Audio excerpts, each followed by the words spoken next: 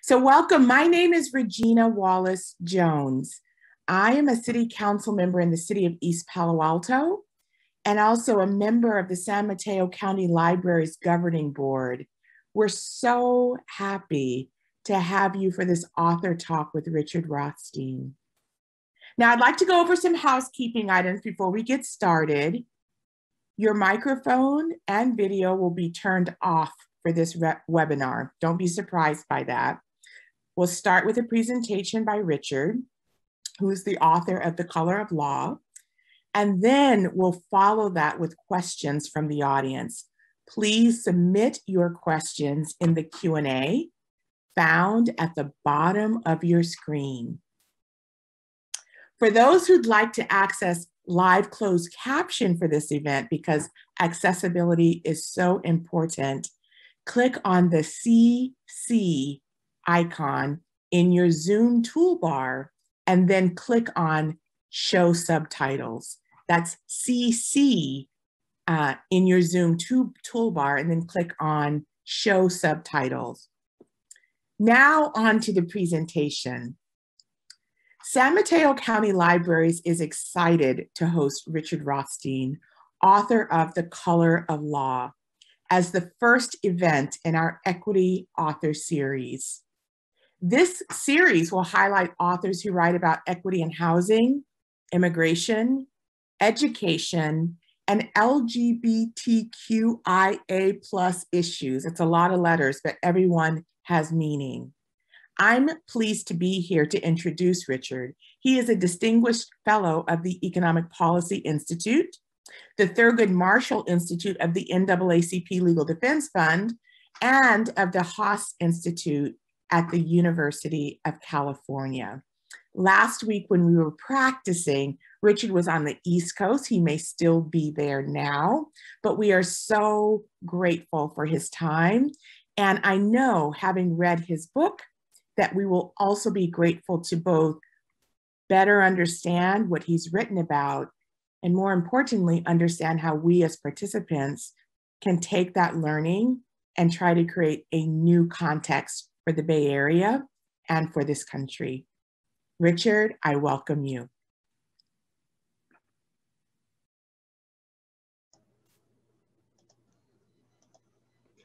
Thank you very much, Regina. And can you hear me? I can hear you, but you've taken yourself off of video, so you might want to turn it back on so we can see you too. There you go. Okay, there I am. Okay, well, it's a pleasure to be here with you. I've been to San Mateo a number of times on video as well as in person, and I hope that if some of you are return attendees, you won't be bored by hearing the same message twice. I'm going to talk about history, and the history doesn't change from one lecture to another. So here we go. Let me begin by saying, as I often do, that in the 20th century, we had a civil rights movement in this country. It began by challenging segregation in law schools and colleges and universities, beginning in the 1930s. And then by 1954 was powerful enough to persuade the Supreme Court to prohibit legal segregation in elementary and secondary schools. And that Brown versus Board of Education decision in 1954 gave inspiration to a movement of activists, civil rights activists, who engaged in marches, demonstrations, civil disobedience. People lost their lives in that struggle, but by the end of the 1960s, the civil rights movement had pretty much persuaded much of the country, not everybody, but much of the country, that racial segregation was wrong, it was immoral, it was harmful both to African Americans and to whites, it was incompatible with our self-conception as a constitutional democracy. How could it be? We got this understanding nationwide by most people. With it, we abolished segregation in everything from public accommodations to public transportation to employment in many cases. In 1968, in the wake of the assassination of the Reverend Dr. Martin Luther King, we got a fair housing law passed that prohibited ongoing discrimination in the sale and rental of housing. And then the civil rights movement ended, went home, left untouched the biggest segregation of all. And that is that every metropolitan area in this country is residentially segregated. I've lived in many of them. Every one that I've lived in was clearly segregated. Neighborhoods that were either all white or mostly white. Neighborhoods that were either all African American or mostly African American. It's puzzling. We came to the conclusion that racial segregation was wrong, immoral, harmful to both blacks and whites, incompatible with our self-conception as a democratic society, and yet we left untouched the biggest segregation of all. What's the explanation? Well, partly it's because desegregating neighborhoods is hard. If we pass an ordinance prohibiting segregation in restaurants or in trains or buses, the next day you can go to any restaurant you want or sit anywhere you want on the train. But if we pass a law prohibiting segregation in neighborhoods, the next day things wouldn't look much different. So what we've done, all of us, and I mean all of us, blacks and whites, liberals, conservatives, northerners, southerners, easterners, westerners, we've adopted a national rationalization, an excuse we give ourselves to fail to address the biggest segregation of all. And that excuse, that rationalization goes something like this. We tell ourselves that the segregation that we abolished in the 20th century of colleges and universities and schools and lunch counters and buses, employment, that was all required by government, by law, by ordinance, by public policy. If the federal government was doing it, it was a violation of the Fifth Amendment to the Constitution, a civil rights violation. As American citizens, we have an obligation to remedy that. If state and local governments were doing it, it was a violation of the 14th Amendment, also a civil rights violation. We have an obligation to remedy that. But residential segregation, we tell ourselves, that's something entirely different. That wasn't done by government. That wasn't done by law, by regulation, by public policy. Residential segregation, we tell ourselves, just happened naturally, happened by accident. It happened because some white homeowners and landlords, bigoted, refused to sell or rent to African Americans in white neighborhoods. It happened because actors in the private economy, businesses, not government, but banks, real estate agencies, developers, insurance companies, discriminated in how they carried out, excuse me, their purely private sector activities.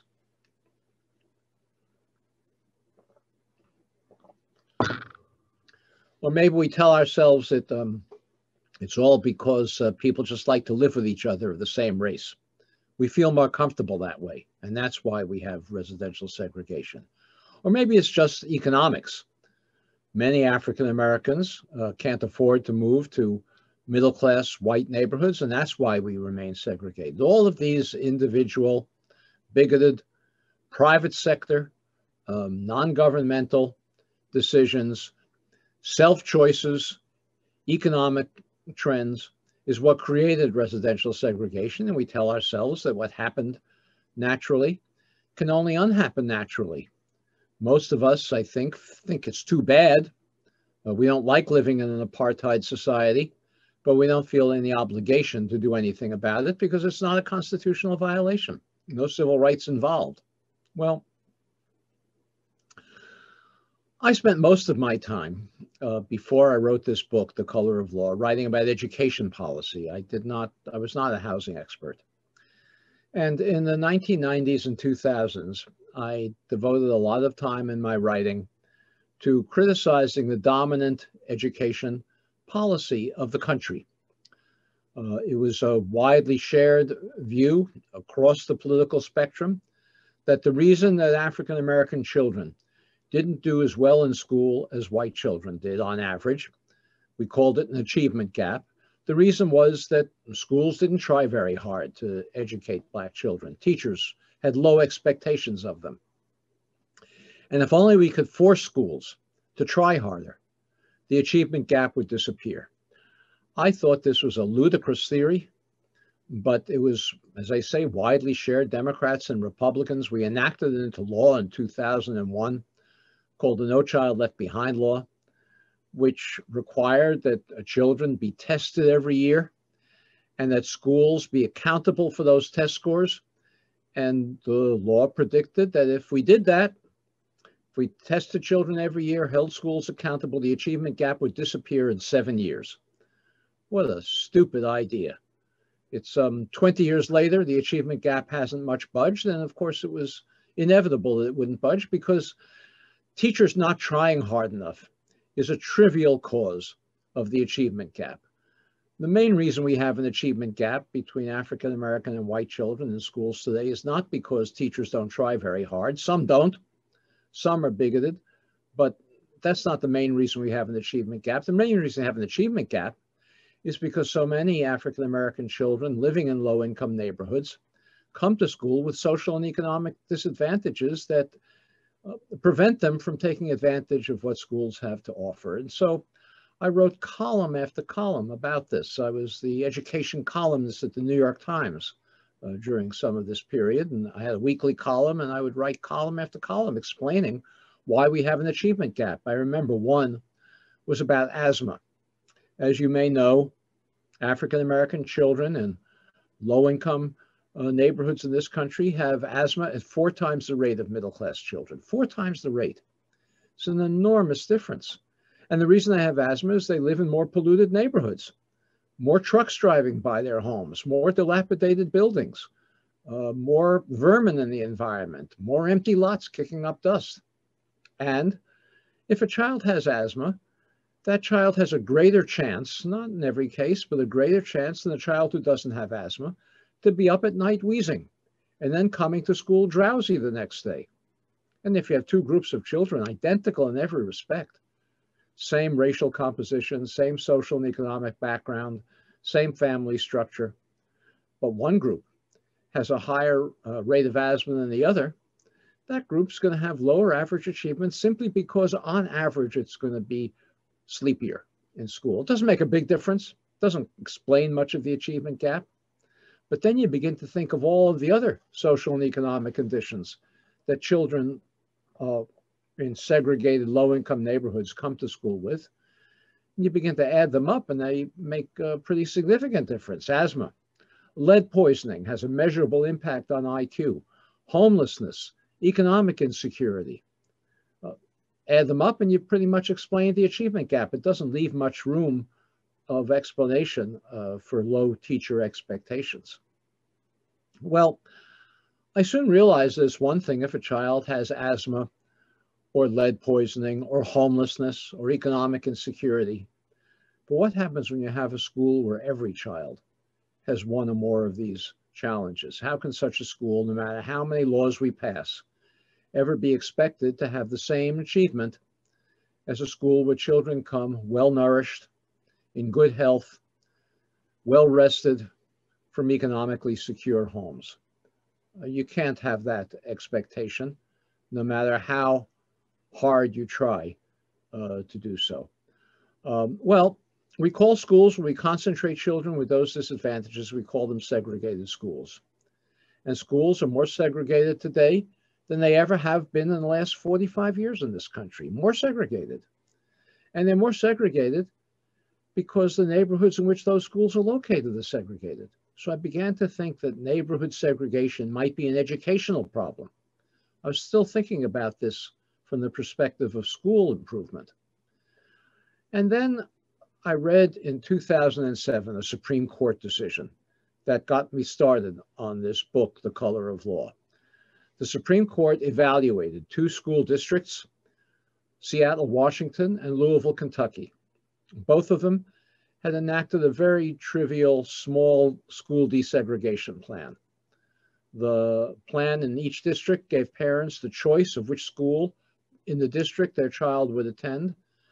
But if the child was going to, child's choice the parent's choice was going to intensify a school's segregation, that choice wouldn't be honored in favor of the choice of a child who wouldn't do so. So if you had an all-white and mostly white school and there was one place left and both a black and a white child applied for that last remaining place, black child would be given some preference, help to desegregate the school. This was a trivial program. You don't have one place left in the school very often and you have to choose between a black and a white child. But the Supreme Court evaluated this program, denounced it, said you couldn't do such a thing. The controlling opinion was written by Chief Justice John Roberts. Justice Roberts said that it's true, the schools in Louisville and Seattle are segregated. That's too bad. But he said the reason they're segregated is because the neighborhoods in which they're located are segregated.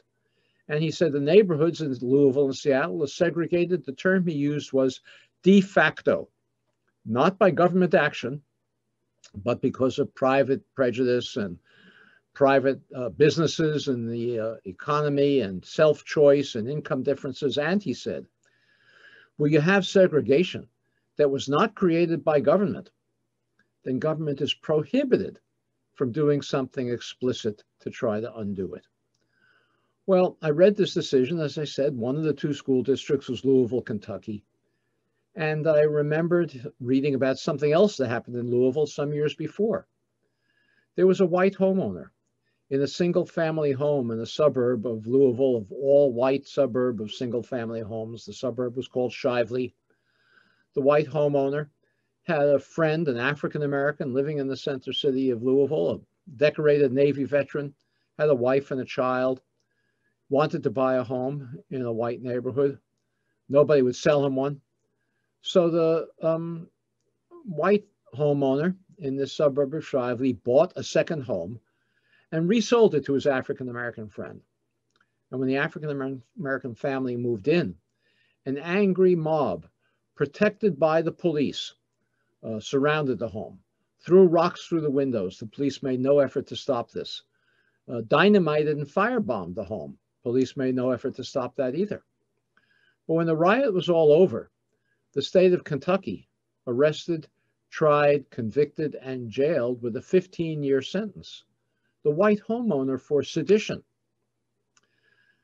I said to myself, this doesn't sound to me much like de facto segregation. If the police, the prosecutors, the judges, the courts, the entire judicial system, all agents of the state are mobilized in an effort to preserve racial boundaries in Louisville.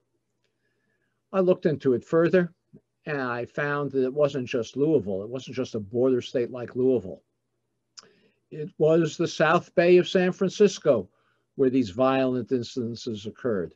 It was Denver, it was Kansas City and Chicago and Detroit and New York and Boston. Hundreds and hundreds of cases of mob violence designed to drive African Americans out of homes which they had legitimately purchased or rented in previously all-white neighborhoods, protected by the police. The mob violence frequently organized and led by the police.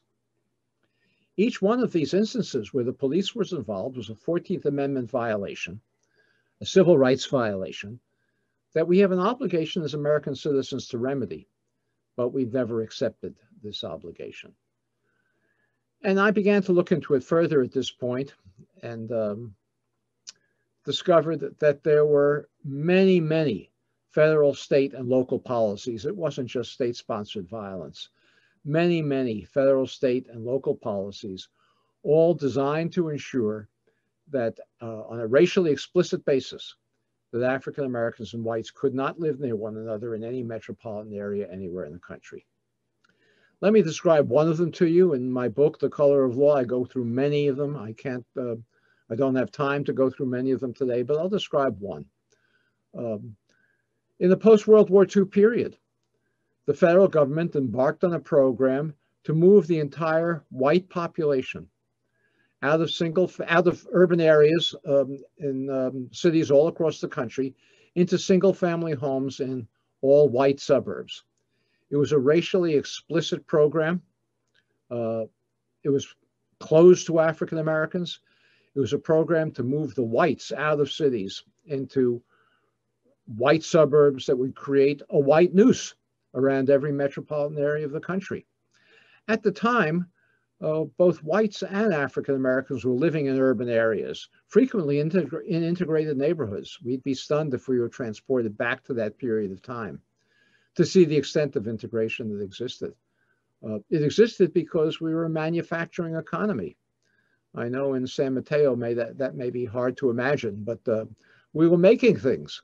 We had factories that needed to be located near deep water ports and railroad terminals to get their parts and ship their final products. And workers, whether at the factories or at the banks that service those factories or any of the other surrounding industries, they didn't have automobiles to drive in from the suburbs. The only people living in suburbs were affluent people. They were walking to work, taking short streetcar rides. And so they lived in broadly the same neighborhoods, but the federal government decided to move the whites out of those neighborhoods, along with returning World War II veterans who were white, not the African-American veterans, move them into single-family homes in all white suburbs. This was a racially explicit program. In the South Bay of San Francisco, Westlake, for example, would be one example, but there were many, many others. On the East Coast, Levittown is probably the most famous. The developer of Westlake was a man named Henry Dolger. The developer of Levittown was William Levitt. These developers could never have assembled the capital to buy the land and build the projects that were as large as they were. 17,000 homes in Levittown, 15,000 in the Westlake.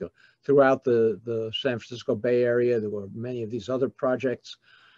The only way they could get, no bank would be crazy enough, let me say, to lend them the money to do these things, because we weren't a suburban country at the time, and the banks thought that nobody was going to want to move to these places. The only way that Levitt and Dolger or David Buchanan, another South Bay developer, the only way they could develop the capital to build the homes, buy the land, was to go to the Federal Housing Administration and Veterans Administration, submitting the plans for the development, the architectural design of the homes, the materials, construction materials they're going to use, the layout of the streets, and an explicit commitment never to sell a home to an African American. The federal government even required Levitt and Dolger and these other developers to place a clause in the deed of every home prohibiting resale to African Americans or rental to African Americans. This was a racially explicit program. It was not the action of rogue bureaucrats working at the Federal Housing Administration or Veterans Administration. The FHA had a manual that it distributed to appraisers all over the country, whose job it was to evaluate the applications of developers who wanted federal bank guarantees for their projects. The manual said you couldn't recommend for a federal bank guarantee a project that was going to be selling homes to African Americans. You couldn't even recommend for a federal bank guarantee an all-white project if it was going to be located near where African Americans were living, because in the words of the manual, and I'm quoting, that would run the risk of infiltration by inharmonious racial groups. That's what the federal policy manual said. This notion of de facto segregation is utter nonsense. This was a government-created apartheid system, creating, as I say, a white noose around every metropolitan area of the country. In my book, The Color of Law, I have a photograph of a 6-foot-high, half-mile-long concrete wall. The developer in a project, a developer of a project in the Detroit area, Detroit, Michigan area, was required by the Federal Housing Administration to construct, to separate his project from a nearby African-American neighborhood. And unless he constructed that, the Federal Housing Administration was not going to guarantee his bank loans. That's how rigid the federal government's design to create segregation was. Well, that policy, and there were many, many others, as I said. Let me give you this example from your community, not far from you. After World War II, Stanford University recruited the great novelist Wallace Stegner to come to teach writing at Stanford. In those days, college professors weren't paid the way they are paid today. They were paid more like high school teachers or construction workers or mail carriers.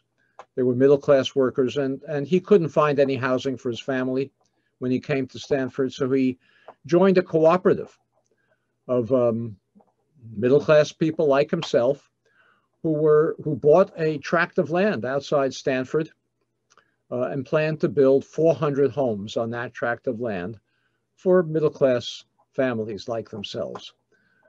They went to a bank to get, many banks, to get a loan to buy the land and build the homes. The banks refused to give them a loan, to issue a loan, and the reason was that the Federal Housing Administration refused to insure those loans because Wallace Stegner's cooperative included 3 African-American families. And unless those 3 African-American families were expelled from the cooperative, the Federal Housing Administration wouldn't guarantee the loans for this project. Eventually, the cooperative dissolved because it refused to expel its 3 African-American members. The land was sold to a private developer who placed clauses in the deed of every home prohibiting resale to African-Americans. Without deed clause, it got FHA guarantees, loans for its project, and it was created as a segregated project that's still there today. It's called Ladera. This is how it worked. There were other policies as well that the federal government followed. I'll mention one other in the San Francisco Bay Area, and that is that during World War II, hundreds of thousands of workers, white and black, flocked to the Bay Area of San Francisco and indeed to places all over the West Coast to take jobs in war industries that hadn't existed prior to World War II. Shipyards in particular, aircraft factories. They overwhelmed these migrant workers, black and white, overwhelmed the communities where they migrated to. The federal government needed to provide housing if it wanted the ships and the airplanes to be produced, and so it did. In San Francisco, the federal government built 5 projects for shipyard workers. 4 were for whites only. 1 was for African Americans, placed in the Fillmore district, and that became the black neighborhood of San Francisco. In the East Bay, Richmond, the Kaiser shipyards employed thousands and thousands of workers. The federal government had to build housing for them. It did in Berkeley and Albany, just south of Berkeley. The federal government built a project. On the east side of the project were buildings for whites only, near the residential area of Berkeley and Albany and near the shopping areas. On the west side of the project, along the railroad tracks and in the manufacturing areas, it built a project for black workers far from shopping or residential areas. This was a policy the federal government followed all over the country. Well, I know that we started a bit late, so I'm going to not go into as much detail as I planned to leave time for questions. But let me just say that the policies to redress segregation are well known. There's no mystery about them. Policy experts, housing experts know what we should do. What's missing are not policy ideas. What's missing is a new civil rights movement that's going to take the kinds of aggressive action that the civil rights movement of the 1960s took to redress segregation. As a result of the national discussion that we've been having recently about racial inequality, the legacies of slavery and Jim Crow, and greater awareness of this history, a group of national civil rights leaders have come together to create something they call a new movement to redress racial segregation. That new movement has not yet launched, but it will launch soon. Its aim is to create local committees, local civil rights groups, and communities like yours to take action to make it uncomfortable to maintain the patterns of segregation that we have in this country. I can give you some examples of policies we should follow. They're all reasonable, all constitutionally required, in fact, but there's not enough political support at this point to enact them, and there won't be without a new civil rights movement to create that political support. The federal government, for example, should be buying up homes in these suburbs that were inexpensive when they were first created by the federal government for whites only, but now are unaffordable to working class families of either race. The white families who bought those homes in the mid-20th century with FHA and VA guarantees paid only about $100,000 for those homes in today's money. Today, those homes go for $400,000, $500,000, $600,000, and in your community, in some places, $1 million or more. The federal government should be buying up those homes at market rates and reselling them at deeply discounted rates to African Americans. The white families who bought those homes gained wealth from the appreciation and the value of those homes over the next few generations. They sent their children to college with that wealth. They took care of temporary emergencies, maybe medical emergencies or unemployment. They subsidized their retirements, and they bequeathed wealth to their children and grandchildren, who then had down payments for their own homes. African Americans were prohibited from participating in this wealth-generating program. The only remedy for this, and it's constitutionally required, although there's no political support for it, would be for the federal government to subsidize African Americans, to move to communities from which they were excluded when they were affordable, and which are now unaffordable to working class families, either black or white, unless they have inherited down payments from their parents or grandparents. At the low end of the income scale, we pursue policies that reinforce segregation today. These policies also should be reformed. The biggest program we have for creating housing for low-income families who are disproportionately African American and Hispanic is the Low-Income Housing Tax Credit Program. It's a tax credit that's issued by the Federal Treasury Department, distributed to states, and then in turn distributed to nonprofit developers who then build projects for low-income families.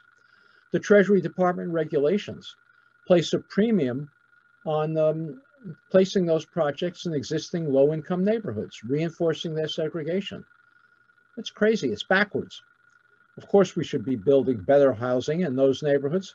We also should be creating opportunities for families who wish to do so to move to higher opportunity communities where there's access to better jobs and transportation, clean air, supermarkets that sell fresh food, schools that aren't overwhelmed by the social and economic problems of their children. That's where we should be placing more of these low-income housing tax credit units. We're not doing so simply because there's no political support in communities like yours for doing so. We have a program called the Section 8 program, with which you are probably familiar with. It's a subsidy program for low-income families to help them rent homes, apartments that they otherwise couldn't afford without these subsidies. The subsidy is calculated to be able to afford the rent at the median rent of the metropolitan area. Well, it doesn't take a genius to figure out that the median rent in the metropolitan area is going to be too low to rent in a higher opportunity community, and actually too high to rent in a low-income segregated community. Landlords in low-income neighborhoods exploit the program by charging more than the market would require in the absence of these subsidies. The subsidies should be adjusted so that they're higher to rent an apartment or a home in a high opportunity community, and lower than is necessary. That's what's required to rent in a low-income segregated neighborhood. So the reforms that we should pursue, I say, are well known. What's missing is not policy ideas. What's missing is a new civil rights movement that's going to make it uncomfortable to maintain the patterns of segregation, as I said, an apartheid system of residential neighborhoods that we have today. As I said, I'm working with a group of civil rights and fair housing leaders across the country to create something we call a new movement to redress racial segregation, whose role it will be to create local committees, civil rights groups in communities like yours all over the country to take action to redress segregation. I can make available to you, maybe I'll put it in the chat, or maybe you can distribute it to registrants for this webinar. I can make available to you a link so that you can get notified if you're interested in participating in this new movement to redress racial segregation. And if you do join us in this effort, I will very much appreciate the opportunity to work with you. With that, I want to thank you, and I will take a second to put the information about how to do this in the chat, but meanwhile, we'll be glad to answer your questions. Thank you. Fantastic. Richard, that was such a rich overview, and I really appreciated that. As the author, you spent some time also sort of detailing what are some of the things that we can do to turn the tide on history. I do have a number of questions, and let's just jump in with the first one because our time is limited. Right now, cities across California are going through general plan updates, and cities are deciding how to zone for increased housing requirements. There's been increasing talk in city councils in the Bay Area, such as Berkeley, about allowing modestly dense housing to be built in single-family neighborhoods, given that single-family neighborhoods were adopted specifically to implement racial segregation in a way that was consistent with the law. What do you say to residents of predominantly white, wealthier, single-family neighborhoods who are worried about their quality of life, their investment, the quality of their neighborhood, and are opposing these sorts of policy changes? Well, I don't have time to explain why each of these fears is unfounded. We certainly know that in the places where we have done the kind of thing you're talking about, people's quality of life has not deteriorated. Their property values have not fallen. Crime has not increased. Schools have not become overburdened. But it's not a question of reason. When you answer these questions, people will come up with other excuses for not wanting to desegregate their neighborhoods. So the answer I give is that we need a new civil rights movement that's going to raise the temperature of this issue in the community. Of course, we should have quiet conversations with opponents and explain the things I've just described. But quiet conversations are not enough. I have put into the chat a link to where you can that you can use to get information about the new movement to redress racial segregation.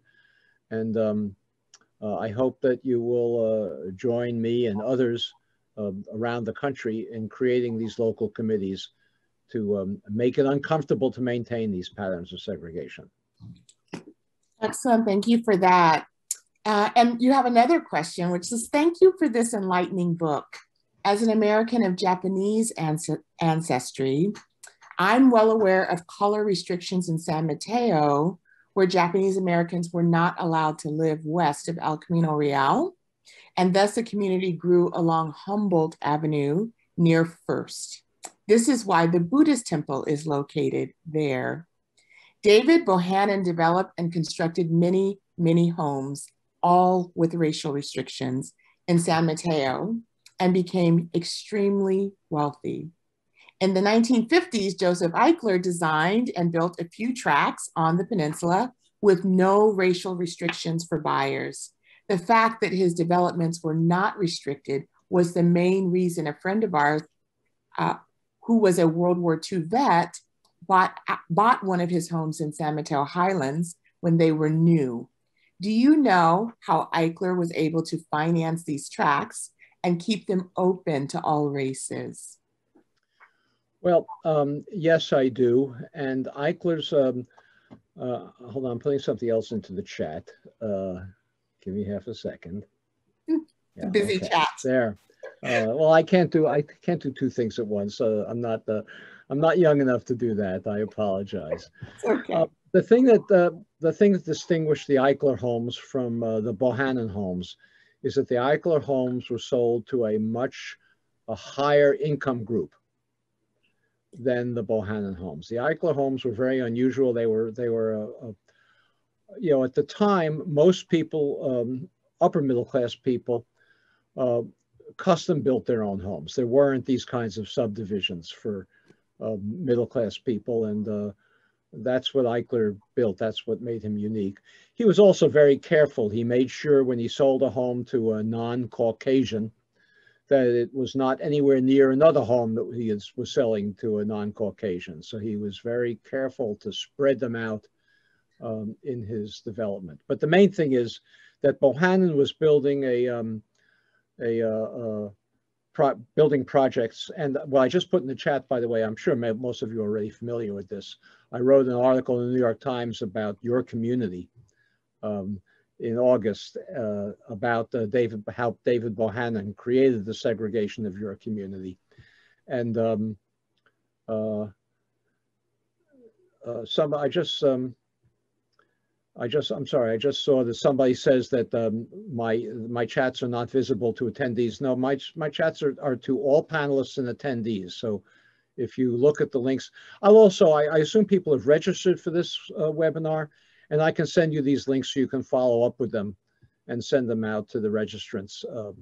Excellent, that would be great. Later as well. But in any event, what I'm saying is Bohannon was building projects for returning war veterans, for working class families, lower middle class families. Eichler was building for a somewhat higher income group, and that's why he was able to get away with this. Understood. Okay. On another topic, what do you think of the policy of the city of Berkeley to discontinue building of single family homes? Do you think this is the start of other cities, recognizing the need to change zoning so affordable housing will be built? Well, I don't think Berkeley is discontinuing building single family homes. I think what they're doing is considering changing zoning so that anything but single family homes is no longer prohibited. Mm-hmm. And that's a necessary first step for any community to take, but it itself will not accomplish much racial desegregation. Berkeley is the kind of hot market where typically, if you build townhouses or condominiums rather than single family homes, they'll still be out of the price range of families without inherited wealth or who are not wealthy for some other reason. So abolishing single family zoning is a necessary first step. But that alone will not desegregate Berkeley. In order to create significant progress in the area of racial desegregation, we need racially explicit policies. We need subsidies for people who are unconstitutionally denied access to these communities when they were affordable. And simply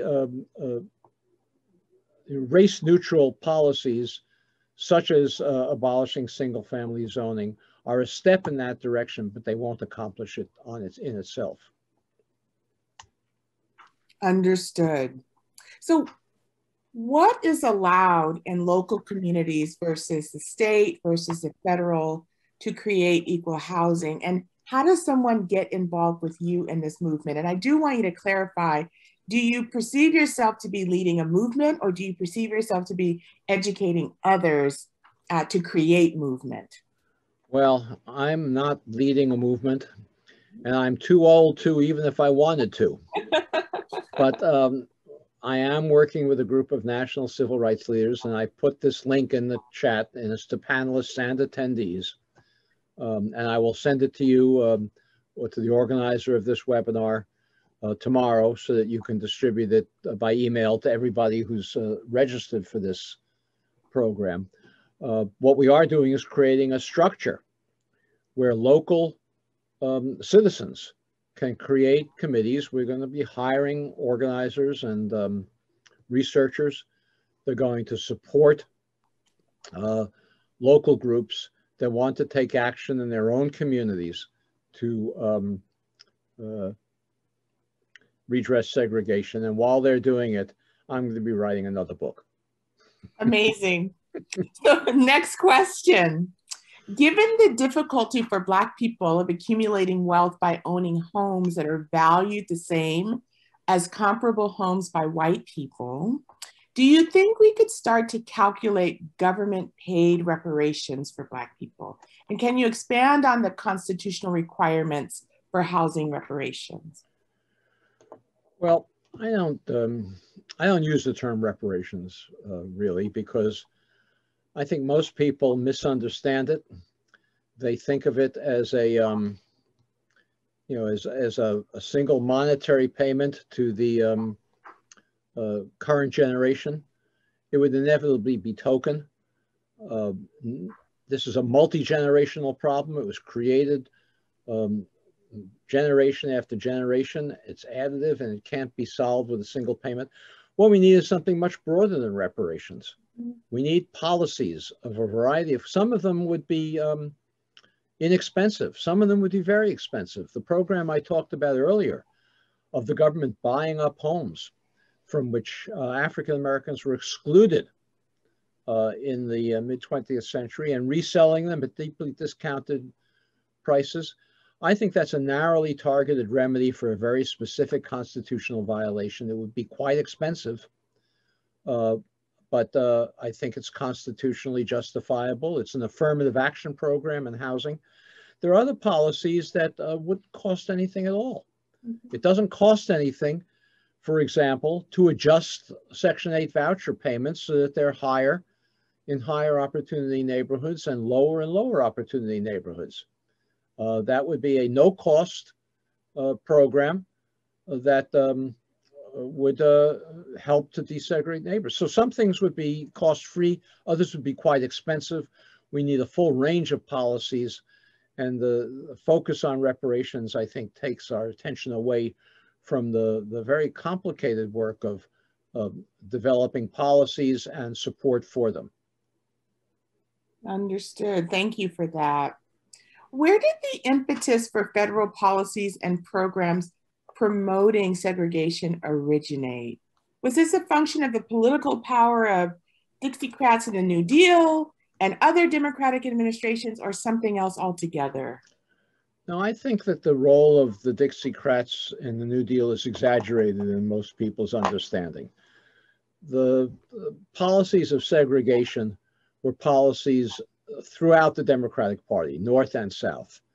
I don't want to take a lot of time because we don't have a lot of time left, but in my book, I talk about how in 1913, Woodrow Wilson, who was the first Democratic segregationist Southern president since the Civil War, embarked on a program to segregate the federal civil service. And previously, the federal service had been integrated. The federal civil service had been integrated. Under Wilson's program, curtains were placed in the federal office buildings separating Black and white workers. Black civil servants who were supervising whites were fired because that was no longer permitted. Separate washing facilities were created in basements for African-American civil servants. Well, one of the largest federal departments at that time was the Navy Department. And as I describe in my book, the official responsible for segregating the Navy Department in 1913 was the Assistant Secretary of the Navy, whose name was Franklin Delano Roosevelt. So this was the environment in which Roosevelt matured as a Democratic politician. It was accepted, segregation was accepted throughout the Democratic Party. It wasn't just a Southern phenomenon. Thank you for that. So I have a couple more, and I think given the time, we might have time for maybe two more questions. So this one is, how has racist housing policy specifically affected San Francisco Bay Area, and led to the over-representation of the Black and Indigenous people of color community and those experiencing homelessness? Well, I think I don't want to take a lot of time because we don't have a lot of time, but I described the specific things. I deliberately focused on issues in the Bay Area in my talk. I talked about how World War II housing for war workers is how segregation was first created in the San Francisco Bay Area. How David Bohannon and that example I gave of Wallace Stegner, how you could not develop housing that was integrated so long as the Federal Housing Administration and Veterans Administrations were involved. So there were many policies in the San Francisco Bay Area that created the segregation that we know today. Excellent. It's interesting. Every question that we answer generates another 5 questions. So we're clearly not going to get through them all, but there's a couple more here. So what would you say to people who say their neighborhoods are diverse now, with different races of people living there, and use that argument as a way of arguing against building more homes and different types of homes in their neighborhoods? Well, diversity and desegregation are not the same thing. You know, we need racially explicit policies to undo the unconstitutional policies of the past. And those policies were, in most of the country, specifically directed at African Americans. In the West Coast, you know, in California, in Texas, in Colorado, there was also state, not federal, but state-sponsored segregation of Asian Americans and Hispanic Americans. Mm-hmm. But diversity is a term that can mean many things. But we have a constitutionally, an unconstitutional system of segregation for African Americans in particular in most of the country, and to some extent in California and Texas and Colorado for some other groups. And we have to remedy those specifically. Mm-hmm. Thank you. And maybe we'll do one more and then get ready to wrap up. I know it's probably getting late where you are. So how might one find de facto segregation in modern build-outs that exist or existed after the time of redlining and exclusionary racial covenants? Well, once you have a segregated system, once you create with public policy a segregated system, race-neutral policies can reinforce it. And so there's no, once you have two different communities with different economic and social circumstances that were created in an unconstitutional fashion, it's impossible to have a policy that doesn't affect each of them differently. So for example, one of the things I wrote a column about recently, an article about recently in the New York Times, in addition to the one that was about your community, is I wrote about Syracuse, New York. And I can also give you the link to this, and you can distribute it by email to attendees. In Syracuse, for example, they hadn't done a property reassessment. The tax assessor hadn't done a property reassessment for 25 years. In the intervening 25 years, properties in white neighborhoods increased in value much more rapidly than properties in Black neighborhoods. So what's the result of that? Well, it wasn't a racially explicit policy not to do a property reassessment. They were just lazy. They didn't want to do a property. They didn't invest the resources in reassessing properties. But the result was that the assessed value of African-American homes were much closer to their market value than the assessed value of white homes, which are far below their market value. The result of that was that African Americans were paying a much, much higher share of the costs of schools and libraries and fire departments and other things that depend on property taxes than whites were paying. this is the kind of thing that a committee to redress racial segregation in Syracuse, and this is going on all over the country. I don't mean to pick on Syracuse. This is the kind of thing that a committee should address.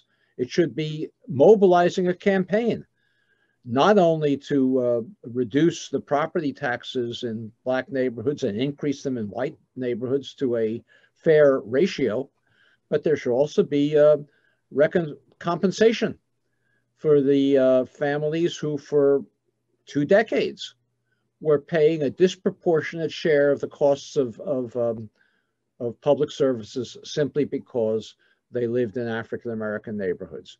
So this is an example of a race-neutral policy that builds on top of a segregated system and reinforces segregation and further depresses the conditions of African-American neighborhoods. I just loved the reflections that you have shared with this audience over the last hour. What a way to end a work day. I frequently say that one of my greatest and most proud strengths is love of learning. And inside of this 1 hour, I think we've taken in so many amazing insights from you.